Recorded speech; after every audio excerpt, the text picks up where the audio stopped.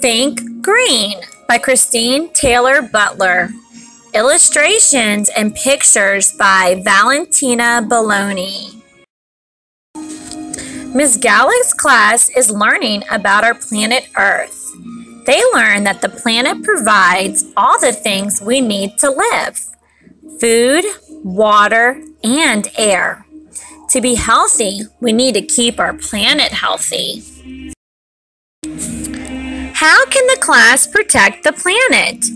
They can think green. The class learns about the 3 R's: reduce, reuse, and recycle.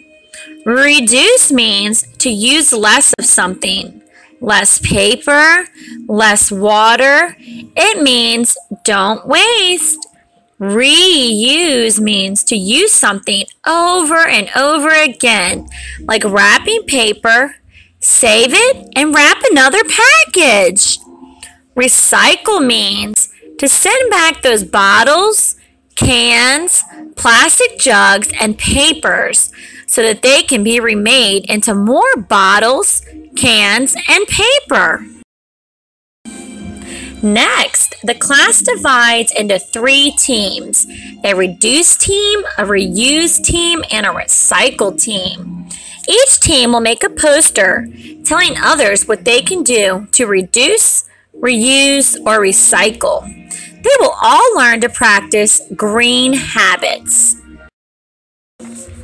Sally is the leader of the reduce team.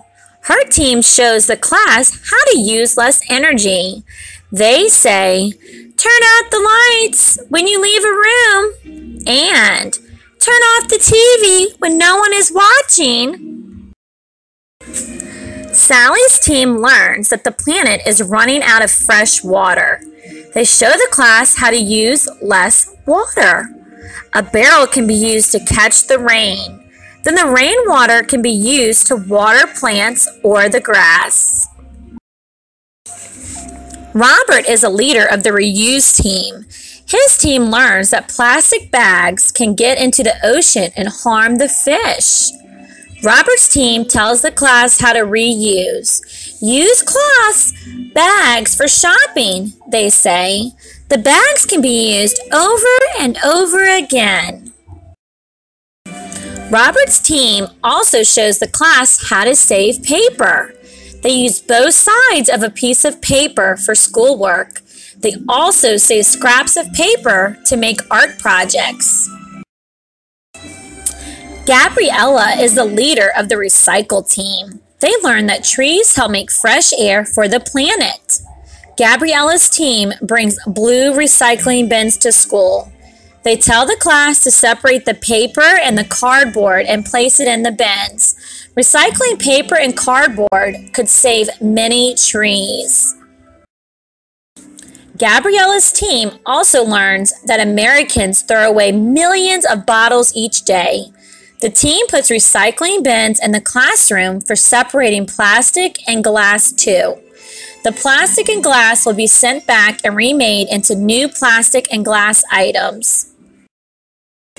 Now Ms. Gallic's class is ready for one more project. They will make a garden.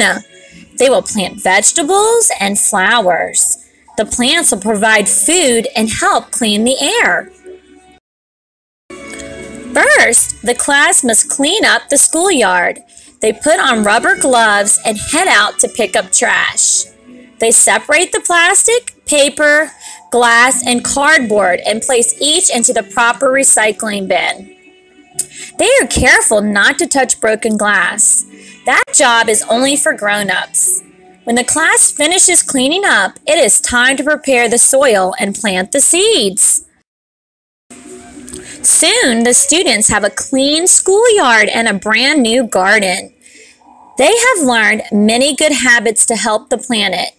Can you find ways to help the planet too?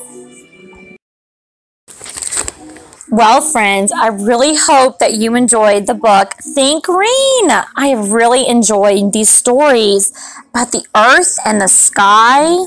This story was amazing. It helped us learn how we can take care of the earth. Can you think of some other ways that we can take care of the earth?